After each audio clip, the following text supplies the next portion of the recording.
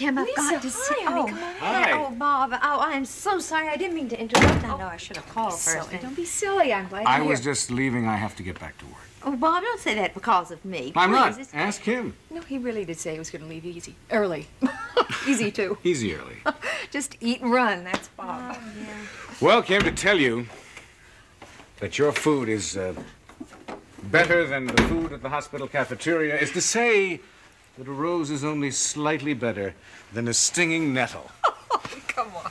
What is that supposed to be? Well, it's your cooking. It brings out the poet in me. I think I better put you on a diet. Good idea. Listen, come back soon. Thank you. Bye, Lisa. Oh, Bob, yes, bye. How late are you going to be working tonight? Till about 11. You better cut that out now. Good night. Oh, listen, I Close really... that door before you get a cold. All right, doctor. Kim,